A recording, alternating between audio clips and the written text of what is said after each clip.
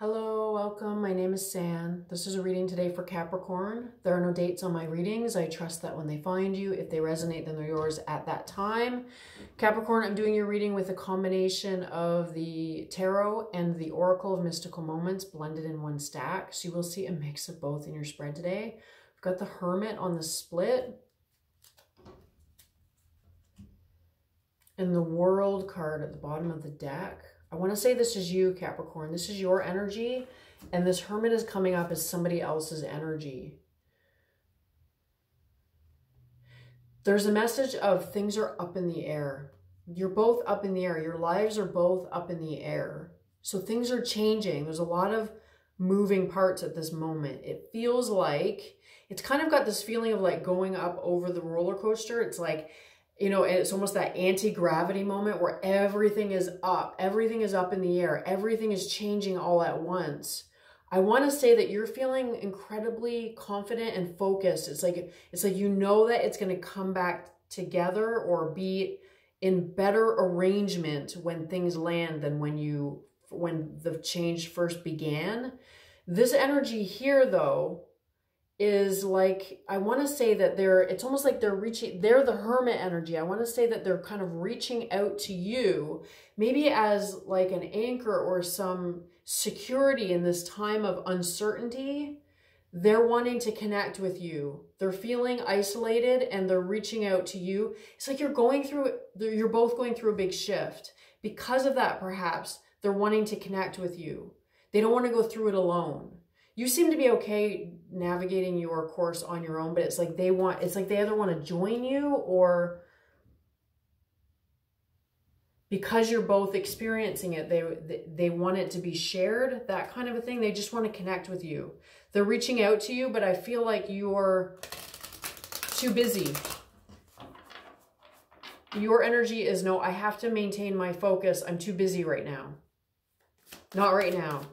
They're kind of saying, yeah, right now it's important. And you're saying, no, not right now. Okay. Overall energy for Capricorn.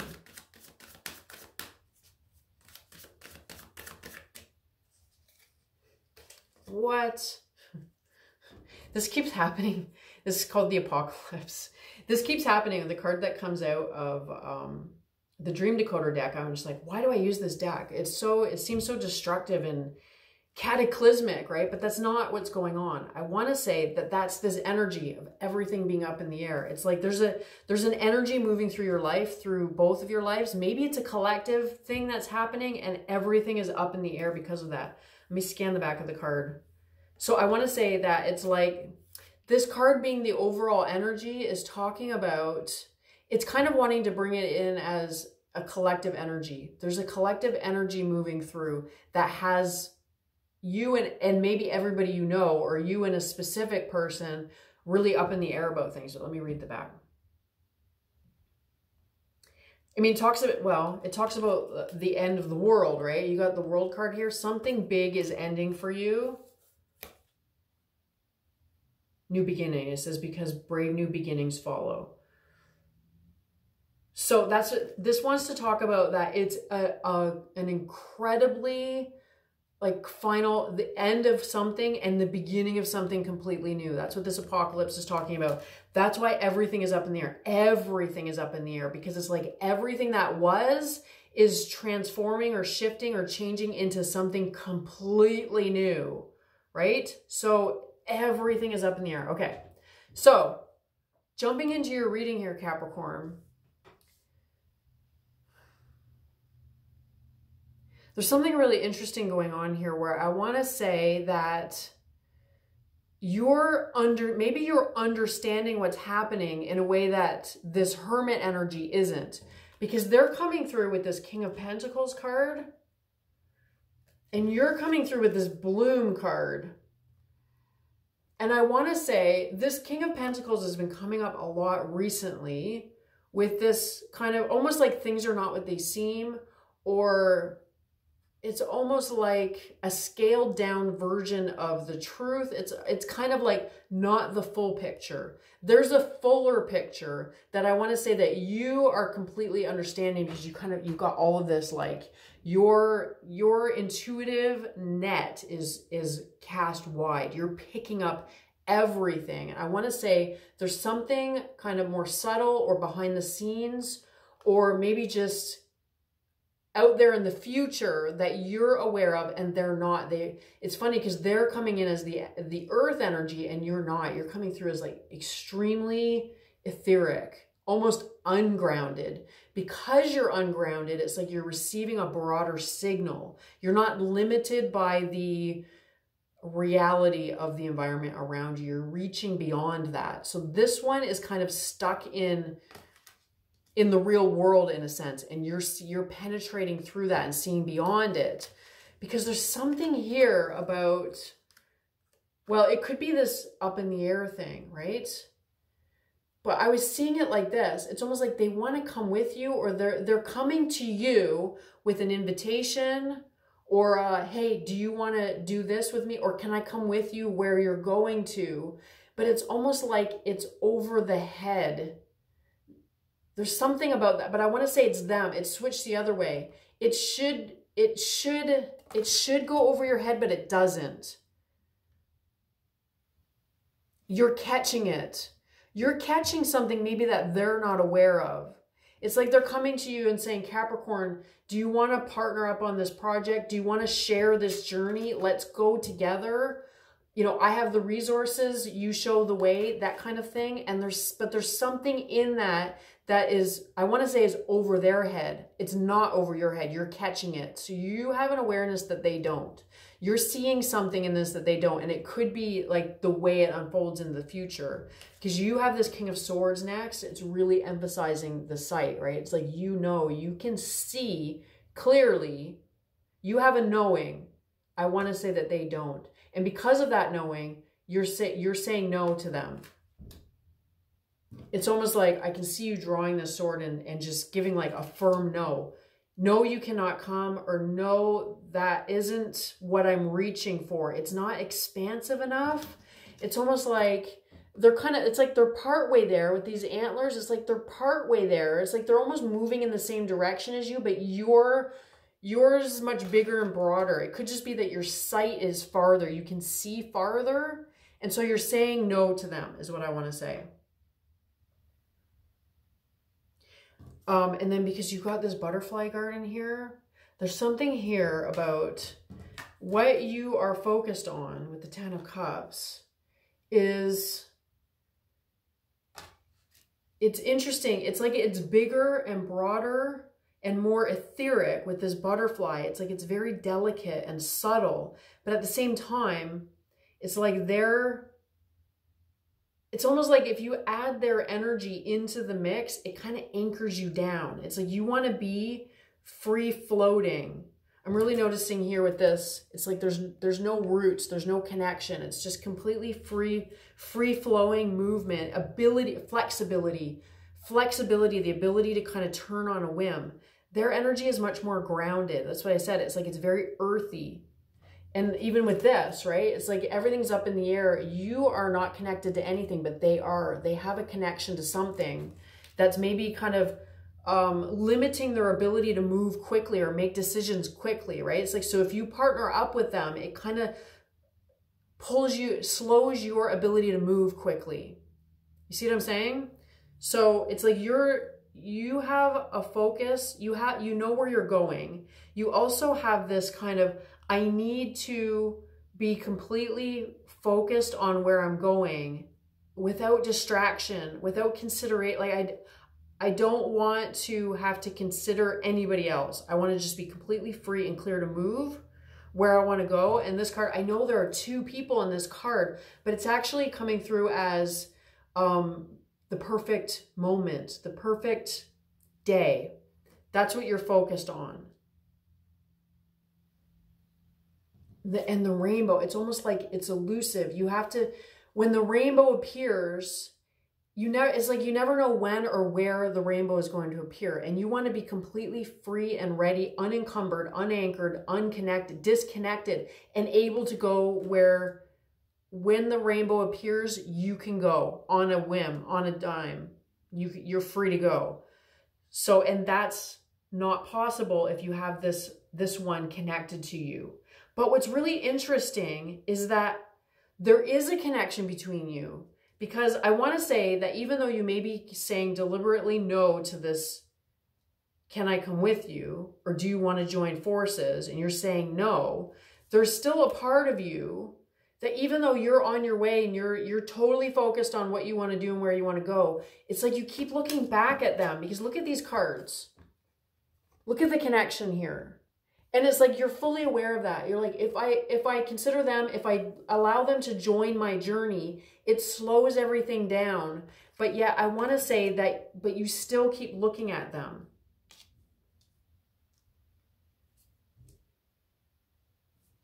It's like even as you're on your way, you're still kind of peeking over your shoulder at them.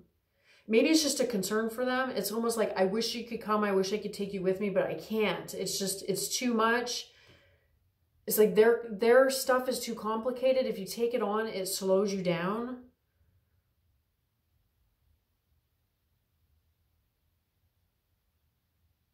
So we've got the Fool and the Queen Bee card coming up next. I want to say this is kind of representative of your two different journeys. You're both on the move. You're both moving into new energies. Their energy is this Fool card, and your energy is the Queen Bee card, which I want to say is the difference between a kind of like an old, I know it's the Fool, so it feels new. The Fool is usually a new energy, but it's actually tied to this kind of primal reptilian.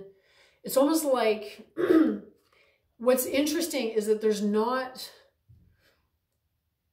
what am I trying to say here? They're both guided by intuition, because this reptilian kind of animal primal instinct is very spontaneous. It can move quickly, right? Like this, it can move quickly, but it's almost like it's using a different part of the brain to process the energy or the information or the navigation. It's like different, completely different navigation systems. It's like this one is an older version. I want to, for some reason, it wants to say they're still very intuitive. They're still very much guided by instinct and intuition, but it's almost like it's an older model.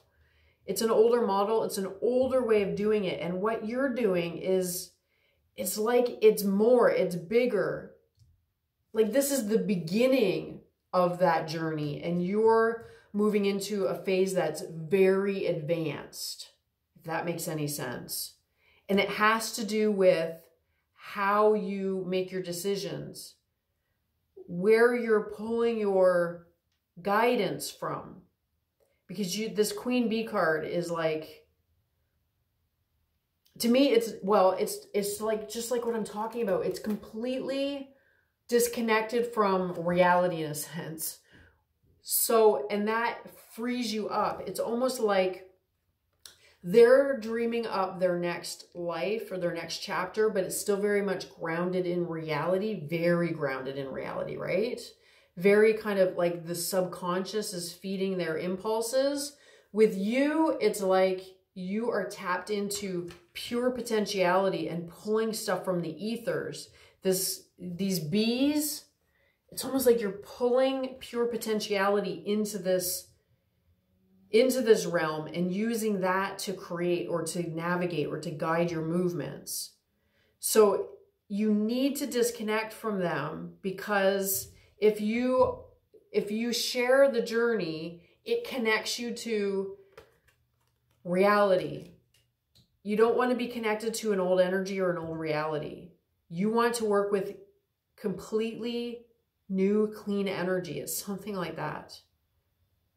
Completely, like has no association, is so new, it's unrecognizable. Okay, so anyway, but there is this, you are connected to them. I want to say maybe you're not aware of how much you're carrying their energy with you, and it could be just a concern for them. It's like you want, it's like you're looking back over your shoulder to check on their progress when you know that you have to be completely focused on what you're doing.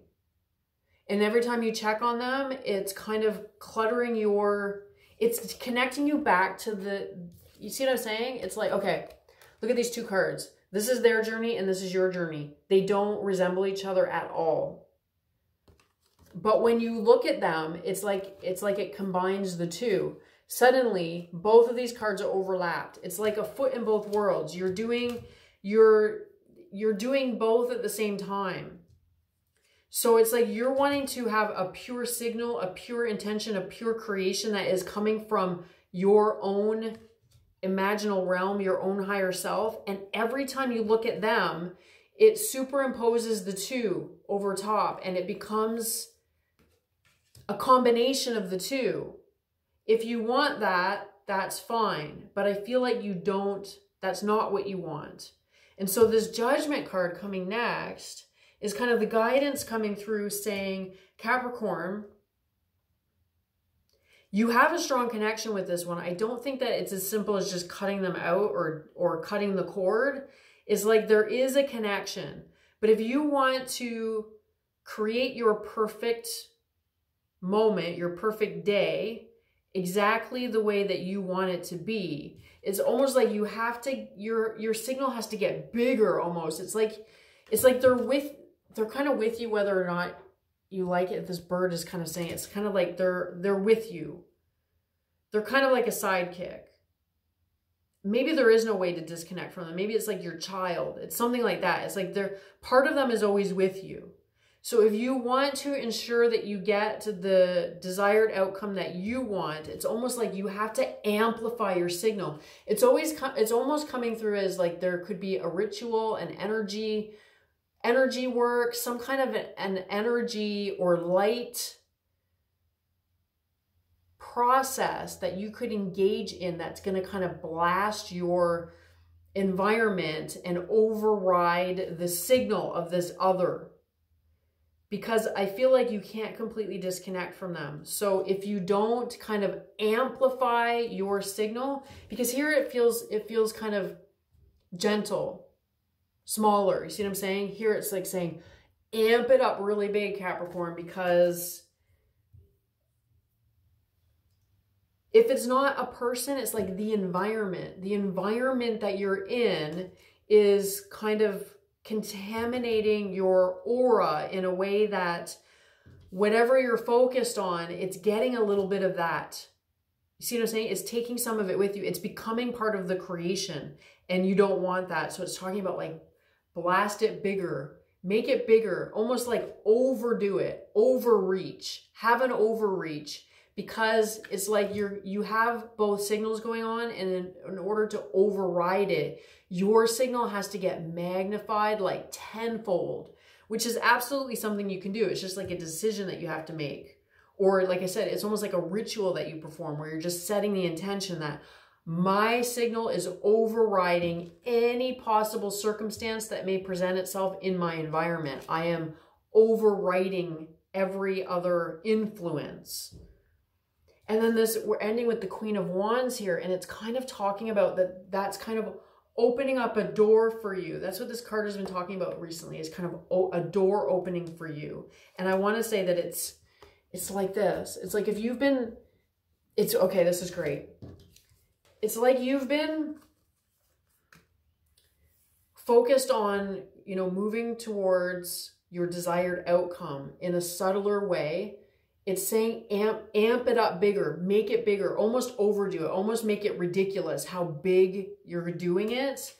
And it's like it's like you were pulling in this much B energy before, and then look at here. It's like it swarms in. It's like you're opening the floodgates by doing this, by sending out this big signal. It's like you're opening the floodgates to this.